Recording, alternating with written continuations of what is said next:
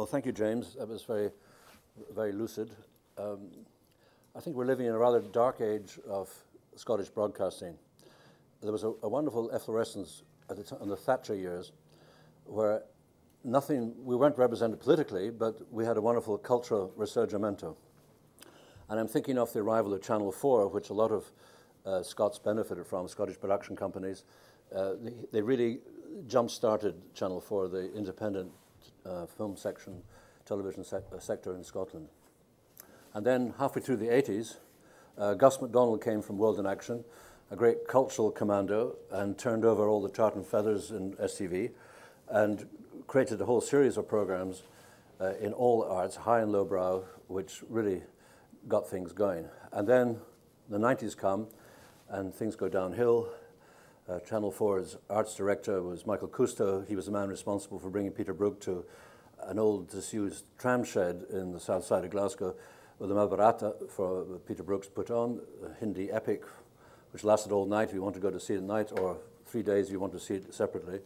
And that was an incredible end of the 80s, really, that in a sense created Glasgow 1990, I think, because all these programs, Jerry Merle grew, John McGrath, lots of documentaries I did, other people did, it really put the west of Scotland and Scotland generally on the map. And then sadly, Jeremy Isaacs leaves, Michael Gray comes in, Valdemar Januzak made a complete ass of himself at one Edinburgh festival by just denouncing all the Scottish painters, including Alan Ramsay, one of the great Enlightenment artists, painter of Voltaire and so on, David Hume. Then went on to trash James Craig and one of the Beggarstaff brothers, who you know nothing about. And unfortunately, he was also the Channel 4 director of programs, cultural programs, and he didn't like coming to Scotland after that because he got so burnt. So end of Scottish film input in Channel 4, and we've never recovered from that because Stuart Cosgrove is interested in Ned culture, reality TV, and he thinks that we're all hobbyists, that we're passionate to make films on certain subjects. Anyway, moving along, I'm very pleased to say that I have a series of films running at the Glasgow Lighthouse on an architect you may never have heard of, John Lautner, but you'll have seen his work in lots of movies like Diamonds Are Forever, Body Double, Charlie's Angels, and so on. In fact, Sean Connery gets dusted up by Bambi and Thumper in Diamonds Are Forever in the Elwood House in Palm Springs, where this film I just made, Infinite Space, opened. It was also played at the Glasgow Film Festival. But, and this is why I mention it now, it's completely not mentioned on BBC News that night, and they preferred instead to mention one of the major low-light topics was litter fines in Glasgow and Edinburgh and pumping birdsong into levees on the M8 to stop misbehaviour and social activity by Neds. We live in quite an appalling culture now because I think very little reflection is done on what Scotland, what a lot of us participate in. And more people go to museums, galleries, concerts than they go to football now, but we don't reflect that on television. I have to say that they are being shamed into making a film about the kids in Raploch in Stirling, this wonderful El Sistema, which is the Venezuelan Simon Bolivar Youth Orchestra. They're now learning fiddles, music, violas, and cellos at a very early age, and who knows, maybe in 20 years' time we'll have a symphony orchestra coming out of Raploch with it. Well, poor children don't deserve poor culture, so I think that's really reassuring. But anyway, I want to go back now to how we came in. James mentioned Scotch Myths, and we ought to show this because before Channel 4 came, if you were an independent, you had to work in Granada if you lived in Scotland, because it was a Scots-Jewish stronghold there, and you could do work down there. We did the Hugh McDermott film, The Hammer and the Thistle. Gus MacDonald and I did that. Couldn't possibly have done it in Scotland. Too left-wing, too nationalist, you know, whatever, you couldn't do it. Too boring, perhaps. But Gus very cleverly put it out on August bank holiday, so the very poor ratings we got in England would not be seen, so because all programs would probably dip that day. Anyway, we made this exhibition in a frustration of not being able to work on Scotland. Barbara, my late wife, and I lived in Los Angeles for 2 years, and where Brigadoon was really considered to be a documentary of our country.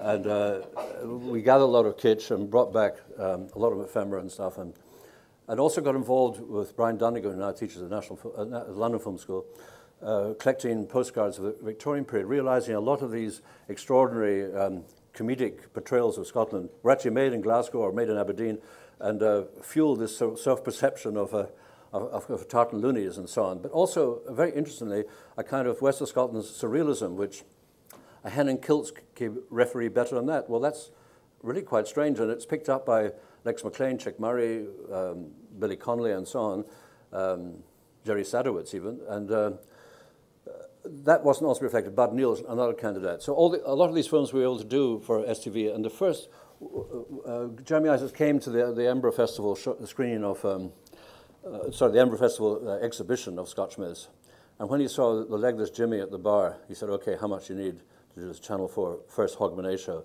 The Hogmanay show is gone now, but it was a wretched display of tartanry and madness, and really highly, toe-kernelly embarrassing for most of us. Followed the White Heather Club, which was also a bit strange. And so I thought we'd bring the first clip, which is Scotch Myths. So the great Chick Murray's playing the Byronic figure of a pyramid of tartan, and he's addressing a famous Scottish writer. Can we show the first clip? And his Hanoverian Highness loved it too. That was King George IV, of course, so besotted by all things Scottish that he resolved to see Sir Walter Scotland in the flesh. And what better Scot to stage manage the event than the Scot himself, Sir Walter. Sir Walter Scott, Bart, bard of chivalry and romance. We feel that all the arrangements for this momentous occasion should be directed by that single mind of genius and inspiration to the Scottish nation, the author of Waverley. It was supposed to be a secret. How did they know it was me? Well, it had nothing to do with me, I'll tell you that. Ah, well, we'll need to find him a crown. Where's the Scots regalia? It's been discovered at Edinburgh Castle. Well, have it buried, and I'll rediscover it. As you wish. That'll need to be a sort of midnight ploy, but I'll manage it. Your secret will be well kept as usual. Now then, the Highlanders are what you would most like to see. Each clan chief to bring half a dozen, half a score of clansmen to Edinburgh. Mind, Highlandmen of decided respectability, dress and accoutrement to be in proper order. Oh, yeah, well, that's understood. Aha! The tartans. Oh, your eyesight's in good shape, Sir Walter, eh?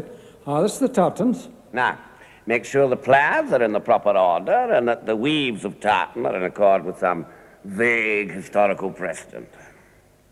In other words, a tartan fitting for a king. No. No. No.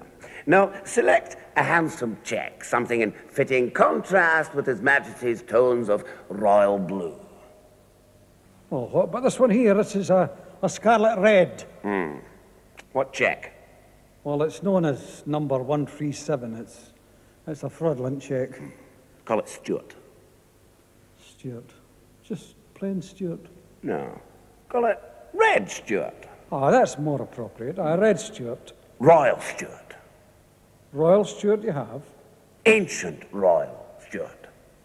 Oh, I like that. Aye. Ancient Royal Stuart it is. Ancient Royal Dress Stuart. Well, as you wish. Ancient Royal Dress Stuart.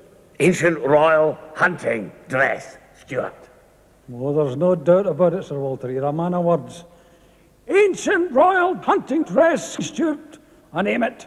Then bring for it the tartans, and we'll tartan the kingdom.